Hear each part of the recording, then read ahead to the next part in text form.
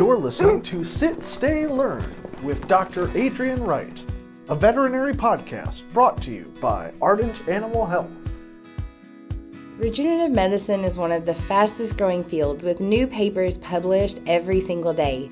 As a busy mom of two, I am guilty of not making the time to keep up with the research, and I think a lot of other veterinary professionals are in the same situation. My name is Dr. Adrienne Wright, and welcome to Sit, Stay, Learn, a short podcast where I review regenerative medicine uses in veterinary science. Each episode, I break down a paper and then we spend 10 to 15 minutes just giving you the details that you need to know to feel like you're staying up to date with the research. For today's paper, I chose one sent over by our technical services veterinarian, Dr. Larry Snyder. If you haven't had the pleasure of speaking with Dr. Snyder, I would highly recommend it. He has well over 20 years of regenerative medicine experience as a practicing veterinarian and loves to tackle your case questions. To get to this paper, this is a case study for the use of platelet-rich plasma, or PRP, for the treatment of prostatic cysts in dogs. This paper comes from researchers in Italy and was published in the Canadian Journal of Veterinary Research in 2018. To highlight the study design, the study objective was to evaluate the role of PRP in the treatment of prostatic cysts in dogs. Sample size was 10 adult mixed breed male dogs. The age range was 4 to 7 years old, median of 5.5 years. Weight ranged from 22 kilograms to 35 kilograms, with the median being about 26. All dogs had a physical exam and an ultrasound of the genital tract to check for any prostate conditions prior to treatment. They did a single injection of PRP, and the follow-up was 6, 12, 24, and 60 days post-treatment. So let's even dive into the topic just a little bit. Abnormalities of the canine prostate gland, particularly focusing on benign hyperplasia and cysts, are frequent in male dogs over the age of 5. In medium to large breed dogs, incidence can be as high as 80%. The most frequent complication of prostatic cyst is their shift into abscesses, which has severe consequences on the health of the dog. In particular, prostatic cysts can impact 14% of large breed males, with 42% of those cases having bacterial contamination, which can then be transferred to the semen.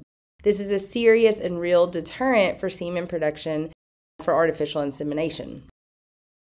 The most common treatment for prostatic disease is chemical castration and orchiectomy. Therapeutic approach for prostatic cysts is ultrasound-guided drainage with alcohol injection in that cystic cavity, reduction surgery, and ominalization. Orchiectomy together with medical, surgical, and many invasive treatments are suitable procedures. But chemical castration involves periodic administration of hormonal drugs. Ultrasound-guided drainage alone has high recurrence.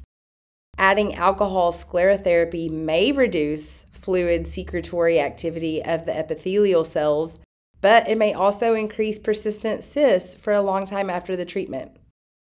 Surgical reduction and ominalization are invasive procedures that expose the dog to infection and other complications.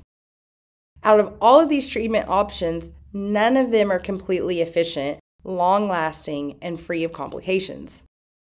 The choice of PRP in this case is honestly a little obscure. I don't know that that's the first thing my mind would go to, but let's kind of dive into the rationale. So the biological action of PRP comes from the degranulation of the alpha granules within the platelets, which are concentrated 3 to 5 times baseline platelet values in the blood. Through this mechanism, you have active release of several growth factors, enzymes, and other bioactive compounds. So by injecting the PRP, you are able to deliver a highly concentrated dose of those growth factors and other components that have been shown to be involved in cell signaling, cell replication, cell differentiation, angiogenesis, antibacterial activity, extracellular matrix syntheses, and anti-inflammatory properties. At this time the paper was published, there was no definitive evidence to support the application of PRP for the treatment of prostatic cysts in the literature, which is what I think makes this paper so unique and so powerful. So let's talk about the dogs a little bit. 10 adult male dogs. I think for a case study, a sample size of 10 is actually quite large. And they also have some unique controls, which we'll talk about in just a minute.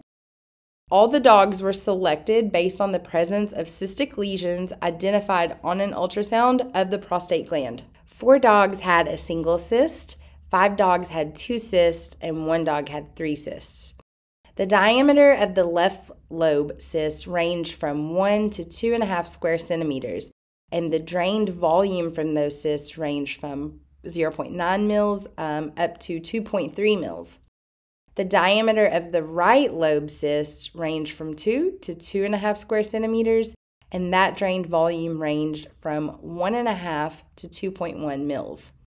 For dogs with multiple cysts, only one of the cysts was injected and the others acted as a control, which is what I think is pretty brilliant about this paper, is they didn't have the additional control dogs, but they still made a way to fit controls into the case study.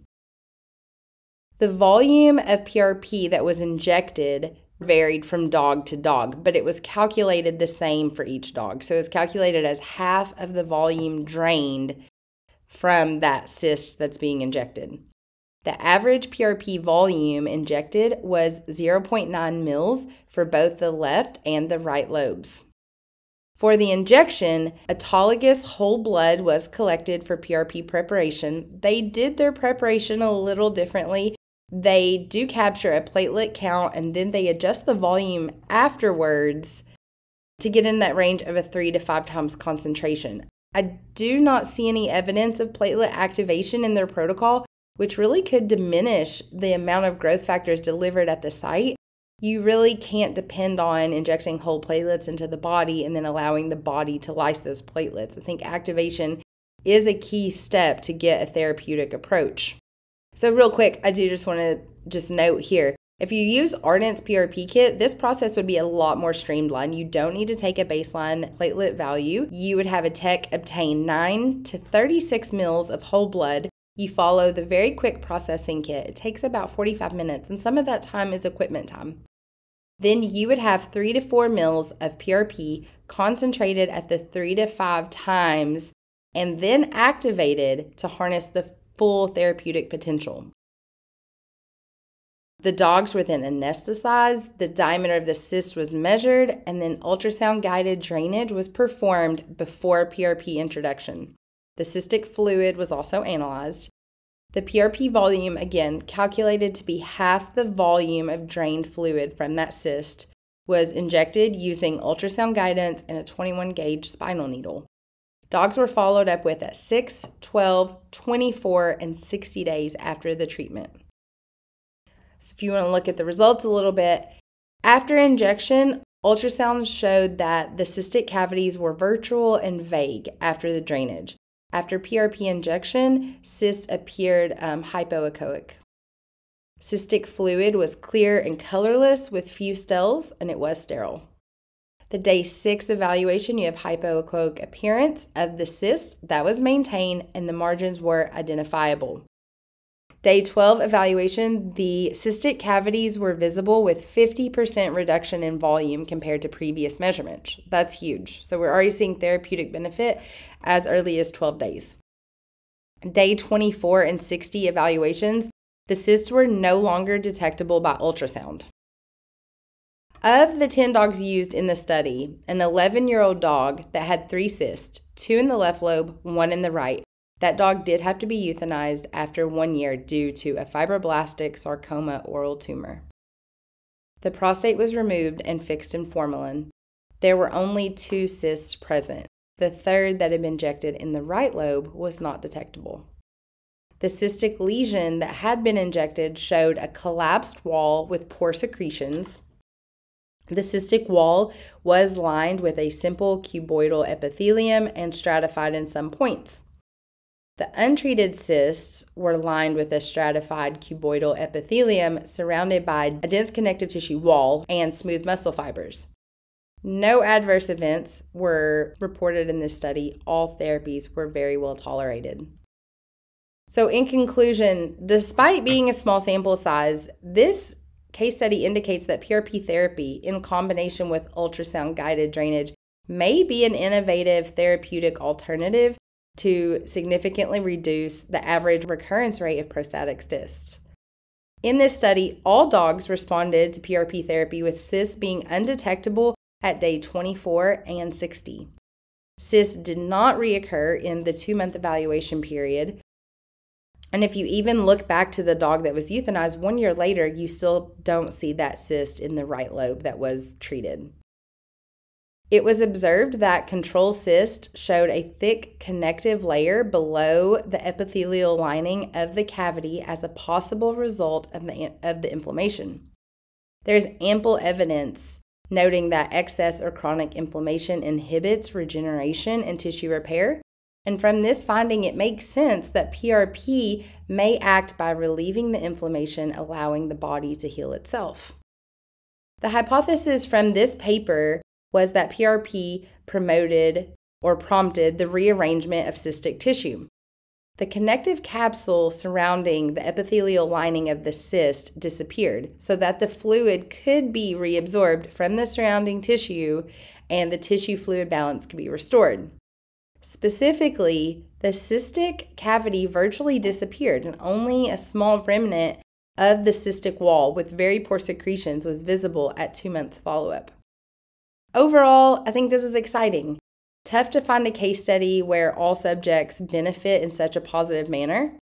Still, I think a study with larger sample sizes and more controls would be ideal to validate the findings. And that's all for today. So what are your thoughts on the treatment of prostatic cysts with PRP? For the text version of this episode, you can head to our blog. If you have questions on this episode or a paper you'd like for me to review, you can always email me at Adrienne@ardentanimalhealth.com. I hope you all have a wonderful week. See you next time.